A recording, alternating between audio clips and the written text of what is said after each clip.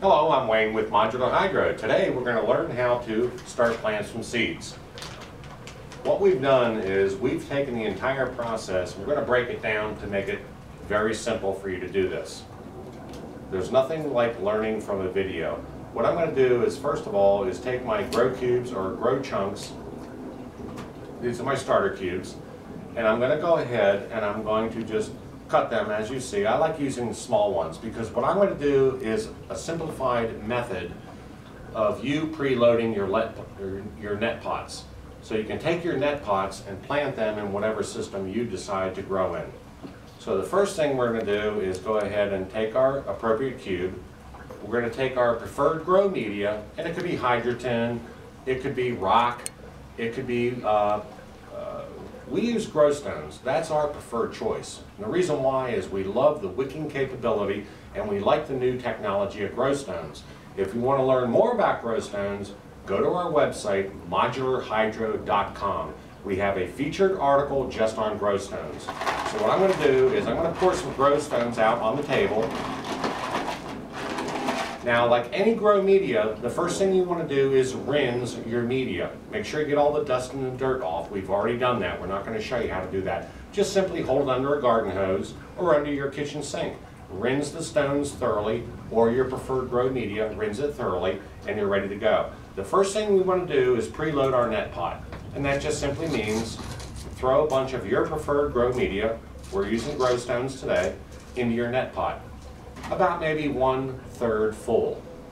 Then what you want to do is take your grow cube that you're going to plant your seed into or you're cutting into, and you want to preload your pot, meaning you want to simply hold it in there and then fill the remaining area with your preferred media.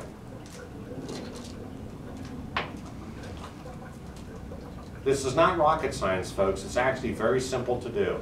But what's nice about this is you're preloading your pots so that you don't have to do this later down the road. In other words, when your plants start to grow, you're ready to take this, pull it out of your tray, and place it directly into your system.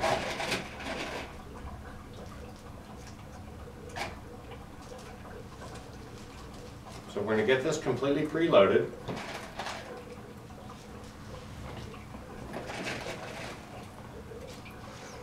Okay, now we're done. So as you can see, that is completely loaded into the net pot. Set that off to the side. Now the next thing we want to do is we want to make sure that we have our water all set, and I'm just using a little squirt spray bottle, okay? And you want to check your pH.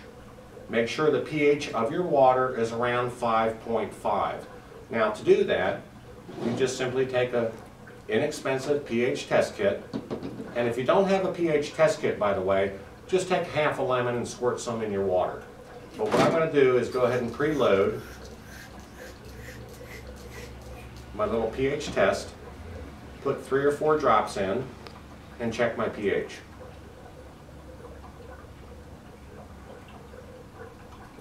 My pH is perfect. It's right around 5.5, 5.7, because I've already pre-adjusted this earlier.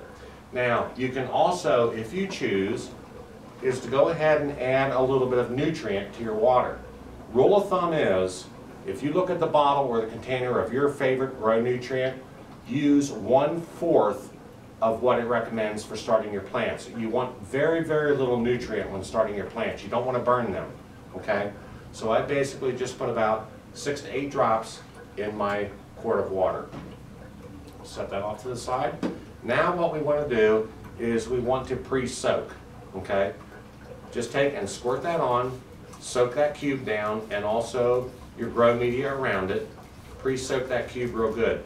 A lot of folks like to take that little tiny grow cube and set it into a container and let it suck up the water.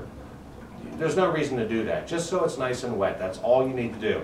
Now we're going to go ahead and I'm going to show you how to load your seeds into your grow cube, one at a time. Just take your seeds and sprinkle a few out onto your paper towel. And you want to make sure your hands are washed, everything is nice and clean, okay? There's a few seeds I sprinkled out. Now all I'm going to do, I'm going to show you a neat little trick. Just take a Q-tip. Q-tips are completely sterile. I keep everything in Ziploc baggies so they stay sterile. What I want to do is take a little bit of my nutrient and water, shoot that onto my Q-tip, okay? The excess water, I just want to roll onto my paper towel. I don't want it completely soaking wet. What I want to do is take these seeds and be able to touch a seed, and watch this. There you go. I don't have to touch the seed, okay? Even though my hands are washed, first of all, they're too small to work with. I want some kind of a tool to place it into my grow cube. Now, simply, all you do is drop it, the seed itself, into the grow cube. Now, if the hole isn't open enough, just take something, a pen, anything, to poke that hole open a little further, and then take your seed and simply tap it on top, and notice the seed is gone. It's now inside the grow cube. Set that off to the side. Take a pen, a pair of scissors, it doesn't matter. Just as long as it's clean, we're going to use the scissors to make this simple. You want to take and close that up. You don't want light to hit that seed, okay? So you want to close that up. Once that is closed up, you're ready to go. I'm going to check my moisture content. I'm going to add a little bit more moisture to my Growstones. So I'm simply going to spray those. And I'm going to set that into my propagation tray, okay? You can use a Ziploc baggie if you choose. Today we're using a propagation tray. We'll set that into the tray, place our dome on top, and that's it. You're ready to go. You want to place this into a window. A south-facing window is best, or you want a little bit of sunlight to hit these and just keep it nice and warm. You don't want it in a cold, drafty area. Or fluorescent lighting works extremely well for propagating seeds. That's it. After about 2 weeks, that plant should be about this large, okay?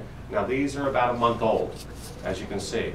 Now these, if I'll tilt this sideways for you, you can see these were started in the same exact method that I just showed you. Then I planted them into my favorite hydroponic system. Now once the plants start to grow, you want to increase your nutrients a little bit every other week. Just add a little bit more nutrient to your solution. Place them into your hydroponic unit, and that's it. You're ready to go. Thank you for visiting Modular Hydro. Look for our how-to-do videos on modularhydro.com.